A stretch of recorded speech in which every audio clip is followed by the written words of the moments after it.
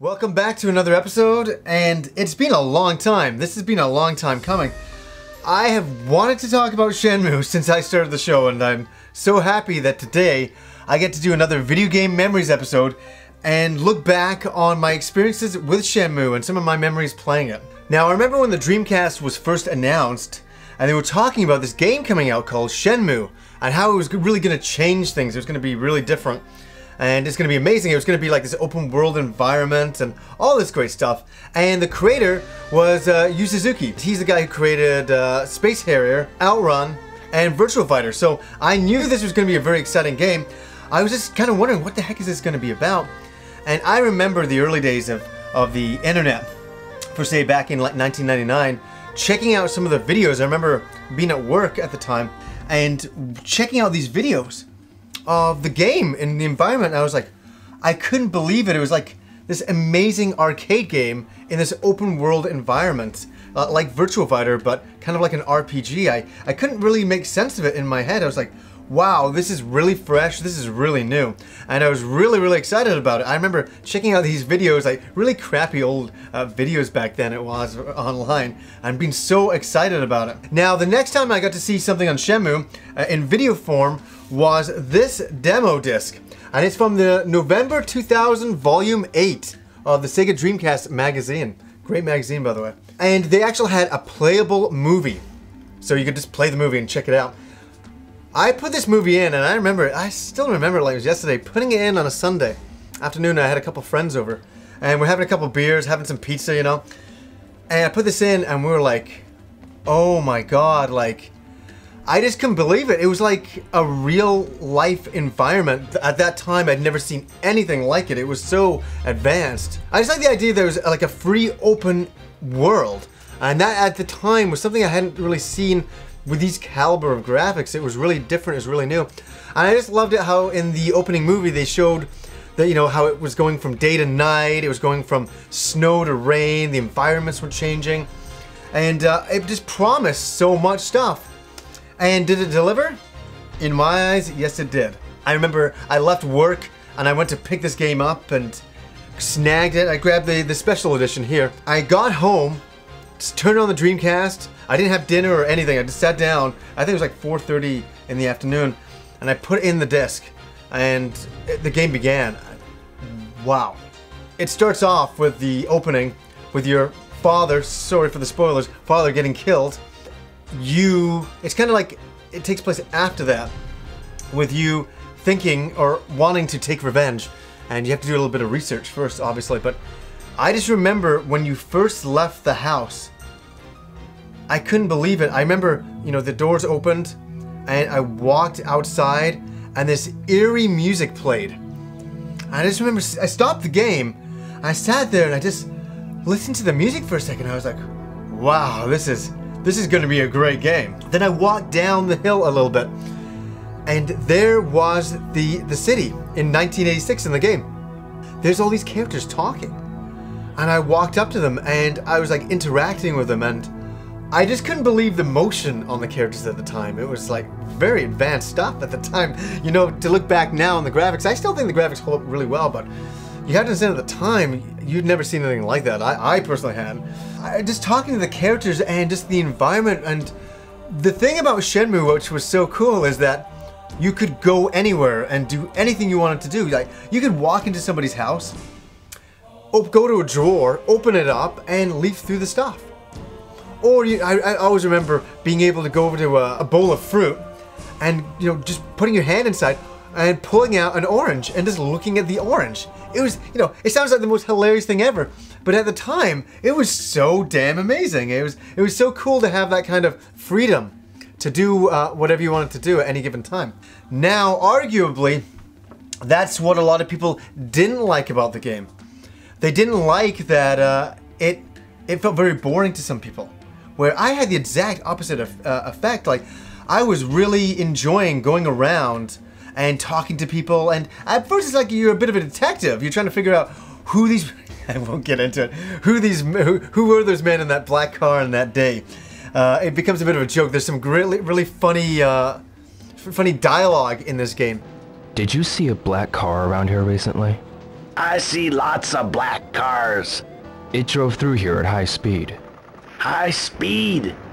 Through here? No, I didn't see anything like that. I see. What about that car? It's nothing. I gotta go. But you're a bit of a detective, and you're going around and you're trying to piece together what happened, and you're walking around town, you're walking up to vending machines, you're buying capsule toys. Capsule toys alone, maybe I should buy another. How could I resist? I had to buy another. And I just love that aspect of it. And some people, this game wasn't for them. And this is one thing I will say about Shenmue right now. This is fact. People, in my experience, either love Shenmue, like me, or they hate Shenmue. They thought it was boring. They were waiting for something to do. They were like, oh, I walked into town and there was nobody to beat up. And well, it's not really that type of game. It's more of a experiencing the world type of game and experiencing the story as it shapes itself. So maybe one time you go to town, nothing happens. And maybe the next night when you walk back to town, there's some thugs in your way. And it's kind of like it's simulating a real life environment. So I guess, for some people they didn't like that, and I can appreciate that, but I really did. And there was a lot to like in this game. I remember sitting for an entire Saturday training in a park, just learning my moves, and I just practiced them over and over. And the more you practice the move, the better at it you would get, the more damage and all that you could do. And I just love that aspect. I thought it was really great, and I thought it was a good story. Like, the story had me in, and I'm gonna get back to it again. The voice acting, some of it is hilarious. Like, some of these characters that you go up to, like, here's an example. Hi. Hey, mister! Wanna play with me? Sorry, maybe later, okay? Yeah, exactly. Also, being down at the ports in the game, and you're like, I'm looking for sailors. Excuse me, Yeah? What? those men over there, are they sailors? Who knows? Why don't you ask them yourself? But don't start anything. Got it? Okay. Got a minute? Hey, the kid's saying something. Are you guys sailors? That didn't go off too well as well, so there's some funny moments, but I think those things as well make the game as fun and as cool as it is. They're absolutely part of the lore of Shenmue, part of the legend of Shenmue that make it up, and there's a lot to like in Shenmue. I love the forklifts. You actually get a job in the game, forklifting at the docks, while you were looking for sailors. And I gotta tell you, I've worked a lot in my life, and I've never had so much more fun working in a video game. That was fun. In real life, not so much, but in a video game, it was pretty good. I love Shenmue. I'm a big fan of the first game. And sadly, the first game came to an end. But we were all really excited because on the Dreamcast, Shenmue 2 was supposed to come out. Well, it was supposed to come out, but it didn't technically. And what happened is, the first game bombed. I'll tell you, it didn't do well. And I've always been sad about that. I really wish that Shenmue was a big hit for Sega, and it wasn't. So what ended up happening was the Xbox was coming out, and Microsoft came in and said, hey, we want some exclusive titles. What have you got? And they said, hey, well, we got this thing called Shenmue. We'll give you that. And so they said, sure, we'll take that. So we weren't allowed to get Shenmue on the Dreamcast. Shenmue 2 was canceled. And a lot of people were pissed off at the time. I was one of them. I mean, I was choked. I was like, come on. Like, you kind of wanted it on a Sega machine at the time, and you just finished playing Shenmue, and you wanted to import your data from the first game into the second game. That's what you wanted to do. Well, now you're being told that you couldn't do it, so a lot of people were upset about it. But there was a glimmer of hope, and that was the PAL Europe release of Shenmue. It got released in Europe before they decided to cancel the American version of the game. What did everybody do? Everybody imported it. Any big serious Shenmue fan imported Shenmue 2. I was lucky at my electronics boutique, they actually got in one copy of the game. I think I read about online that a couple of copies were going to some EBs up in Canada. So I phoned up and said, hey, do you have a copy of Shenmue? They're like, yeah, it's coming in. I said, can I put my name down on it? They're like, okay, you're gonna be up to, in to pick it up day one. I said, oh yes. I was there at the store opening. There's no way I wasn't getting it. I got it, I brought it back home that day and started playing Shenmue 2. And it's really sad. Shenmue 1 is a good build-up. It sets up the whole storyline. Shenmue 2, you really start flying with the storyline. The action is more action-packed. The story is I think a lot better. We really get into our stride in Shenmue 2, and we go a really fantastic way, and you meet a lot of really cool brand new characters. Now, this is the game, and I'm not gonna tell you what it is. That's one thing I won't do. Finally, in Shenmue 2, you actually find out what Shenmue is. And I remember playing it, and when I found out what it was, I was like, that's totally not what I thought it was going to be.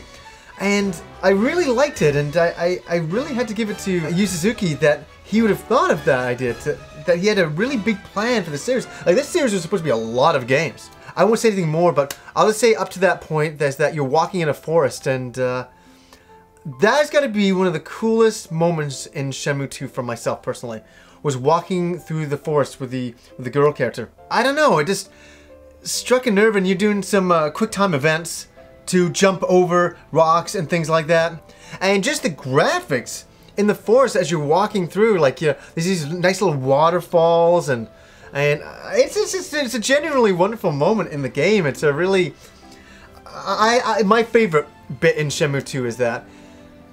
Now, here's where we get to the most important thing, and again, no spoilers. I'm a really big person for that, especially with these games, because I'd love you guys to go check this out again, this series out again. It's that good. The ending of Shenmue 2 is epic.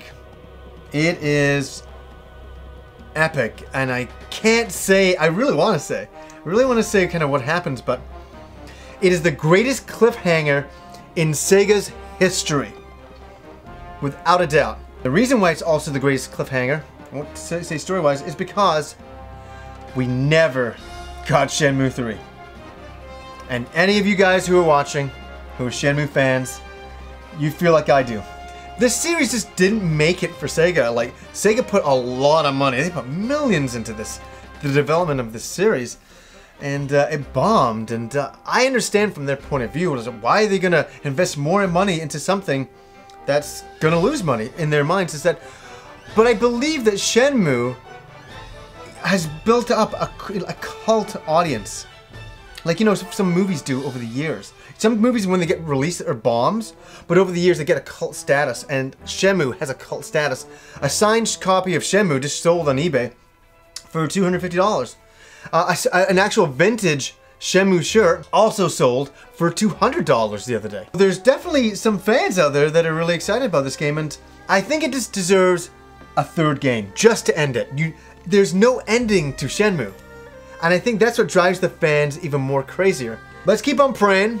Let's keep on doing whatever we need to do to put some good thoughts out there that maybe Sega one day will revisit Shenmue in a great way, in a console way. Not on a handheld. I want a real ending to this game. I can dream. I can definitely dream. So, guys, I love the Shenmue series. I love these games to death. I'm such a huge fan of this small franchise. It was supposed to be a bigger franchise at the time. And if any of you guys haven't checked out Shenmue, there's also a port to the original Xbox of Shenmue 2. And I believe there's a movie disc that explains what happened in the original Shenmue, so it can lead up to that. And check it out. It's a fantastic series. Until next time.